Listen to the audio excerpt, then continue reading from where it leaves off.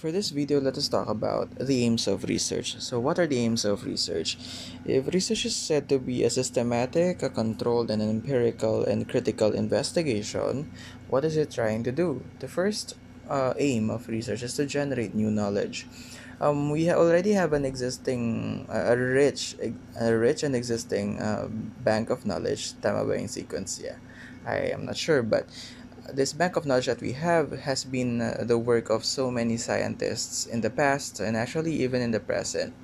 Notice that with the advent of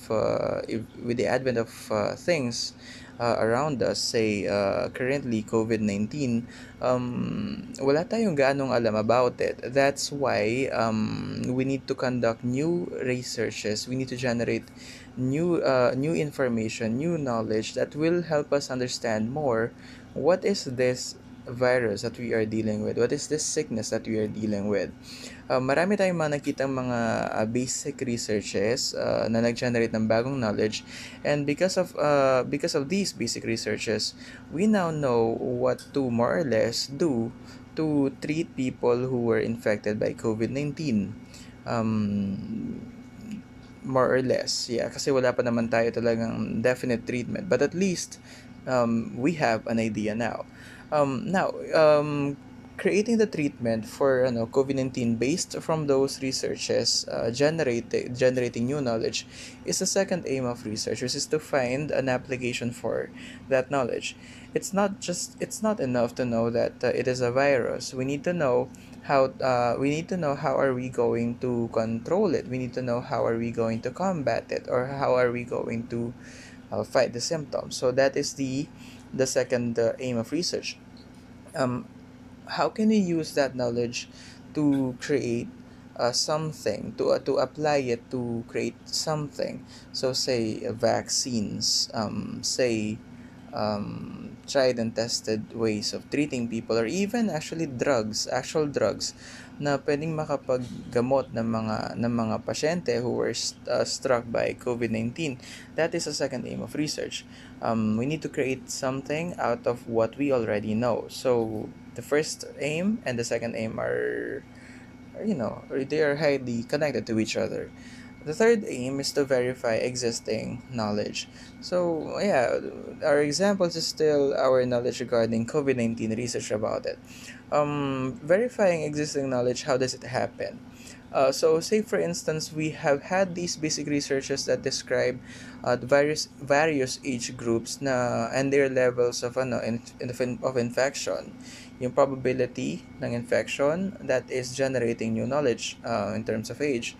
And then we are still trying to figure out ways how are we going to create, say, programs or policies that will make sure that those age groups who are said to be vulnerable based from the generated knowledge, policies that will keep those who are vulnerable away from danger. But as time went by, we had a verification of that piece of knowledge, kasi parang hindi naman siya 100% exact, that just because a particular research gave that information, it doesn't mean that it's always true. And we had several other researches that tend to give us substantial information that yung mga nasabing vulnerable are actually as vulnerable as those na sinabing hindi naman vulnerable. So what I mean is, the third aim of research tends to do this counter checking, updating of the generated knowledge of the first aim of research. Okay, because that is what we need to do. Another example for this siguro is the use of what can we think of? Uh, yeah, the use of medications. Not all medications are created the same. So, say for instance, in treating cough, yung mga simple ganyan lang. The first time that they were in treatments, the first time that they were put into being, they were said to be 100% effective.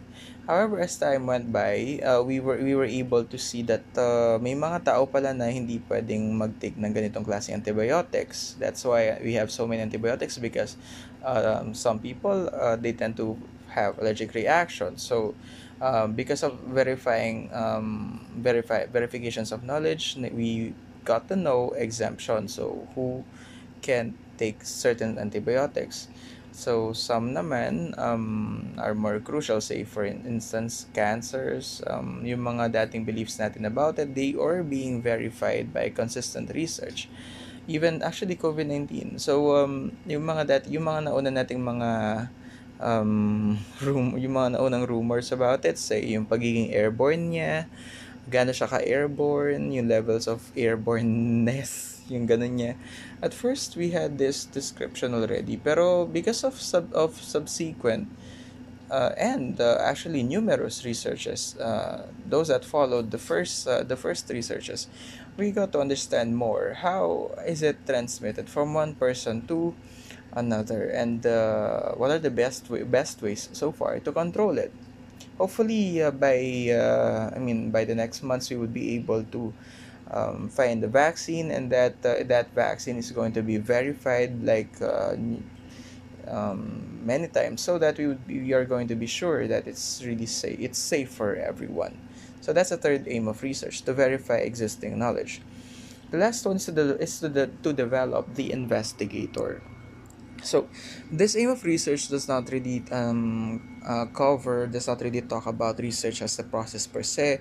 It doesn't talk about the research output, the knowledge generated. No, it is talking about the actual investigator. So because of this thorough and careful and systematic, controlled, empirical, that is evidence driven investigation, the investigator himself or herself is developing these characteristics that she needs to that she needs or he needs to further study to further his study or her study. Say curiosity, it's really important for investigators to be and stay curious. Open-mindedness, so in terms of halimbawa the outcomes, the results, yung mga nare-read nilang mga results in their investigations, it is very important for the investigator himself to be open-minded, kasi pwedeng yung hypothesis niya is not really going to be it's not going to be the observed outcome, pwedeng malayo. Okay, the researchers also, he or she needs to be skeptic as well. Hindi pwedeng basta lang siya naniniwala. Like he must always be empirical. Dapat may evidence lagi yung pinaniniwalaan niya. So that's it.